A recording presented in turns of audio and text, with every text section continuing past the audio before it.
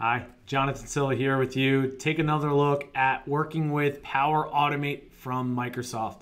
Today we're going to focus on having our email attachments automatically be added to OneDrive every time they come in. But we need to make sure that we don't just take every email attachment, put it in the same folder. What we're going to do is make sure that email attachments from other people inside of our company or our organization go to one folder, while everyone outside of the company go to the other. Let's jump right in.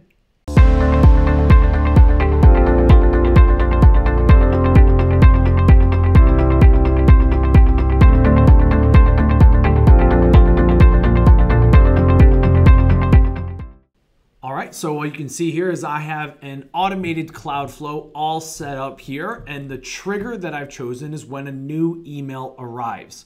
In this case, for this trigger, we can go in and make some adjustments to the different parts of the trigger itself, like when we want to include email attachments. Of course we do in this case because we want to save those to OneDrive. So yes, to include those attachments. Yes, to only those with attachments as well, because that's going to make sure that we only get the emails that have those attachments on it. And if we wanted to, we can even add in a subject filter. It's a contains operation here that we can add in if we wanted to make sure that we're only getting emails with a specific subject line that we have in here. Okay. In this case, I'm going to leave that blank, but that is definitely something we can do to make sure it's only coming for certain emails that have certain subject strings there. The next step we're going to add in here is going to be our check.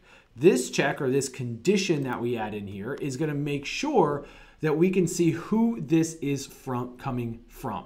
So in this case, our value to choose is the from, and instead of is equal to, we're going to choose contains. And this is where I'm just going to put in Pragmatic Works, because that's going to be part of the email address, the domain that we have coming with the email address that we can search for each and every single time. Instead of searching for an individual, or if it contains from one person's name or another, we're going to do for the entire organization here.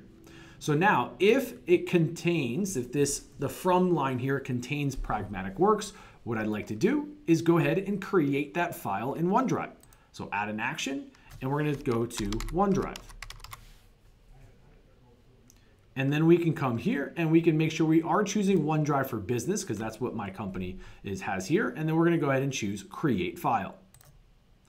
And when I choose Create File, this is where we are going to choose the path of the folder. If I go to my OneDrive here, you can see I have two folders that I've created for this purpose. One is my customer documents, one is my Pragmatic Works attachments. So that's the one I'm going to use here if that condition is true. So I'm going to go point to that path, and there we have Pragmatic Works attachments as our folder path.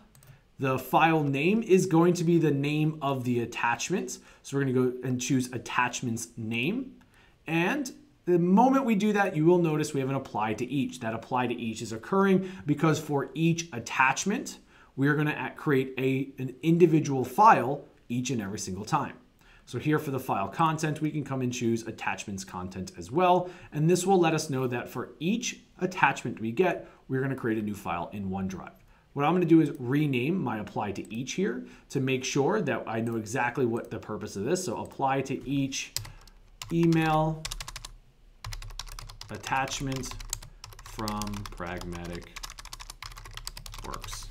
All right, and then I'm going to go ahead and choose Create File. I'm going to rename this as well. I'll say Create File in Pragmatic Works attachments. All right, so there it is. So now what I'll do for the if no is essentially the exact same step here, but just on the if no side. All right, so we can come choose our add an action, and we're going to create file in OneDrive. Okay, there it is, OneDrive for Business. And we'll go ahead and choose our path again. I'm going to go choose my other folder here for my path. The file name,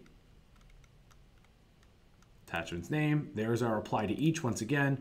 File content, attachments content. And now after we rename this, as I come in here, just go ahead and rename this create file for customers. And then apply to each, I'll rename this. And we're going to say apply to each email attachment from outside customers. Okay, and there it is. That's the flow. That's how easy it can be to go ahead and set this up. So you have the two sides of the flow from here to be able to go ahead and point to those two locations depending upon if they're inside of the organization or not. So I'm going to go ahead and save and test this to see how it works both ways. Select test. We'll do a manual test and run it from here. The first test I will do will be from myself. So I'll send it to myself. It has my own email string in there. So I'm going to go ahead and send it to myself here. And I'll do this test one from inside organization. And then I'll go ahead and add an attachment and hit send. All right, so there we go. The flow has successfully run. Let's take a look at our condition. It has rung true in this case because it did contain Pragmatic Works as far as the email is concerned, the from here. And you can see if we go and we could take a look, we have making sure all of those different parts of the email have rung true as well. And there it is. That means if I go to our path here for Pragmatic Works attachments, I should be able to see that document in here. And there it is. There is the document I've just sent. Now we can test it on the other one and see if it works the other way by sending another email. I'll do another test here rather than just running it. I'll do another manual test and go from there. This time I'm going to send this from a different account, which is outside of our tenant. I'll go ahead and send it to myself. And I'll do test from outside customer and add an attachment. All right, there it is. Our attachment's there, and I'm going to hit send. And we should see this go down our other path.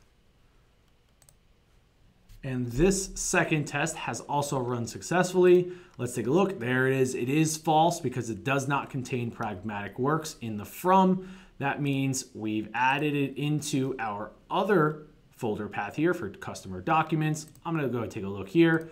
Take a look at that. There it is. There's our second one. So we now have the ability to set up a flow that runs automatically each time. So that every time I get an email, we're going to automatically decide using Power Automate where to store those email attachments. Thanks again for joining me here in YouTube, taking a look at how we can utilize Power Automate from Microsoft to make our everyday tasks just a little bit easier. Go ahead and drop a like and hit that subscribe button below to get more content from myself and all of us here at Pragmatic Works.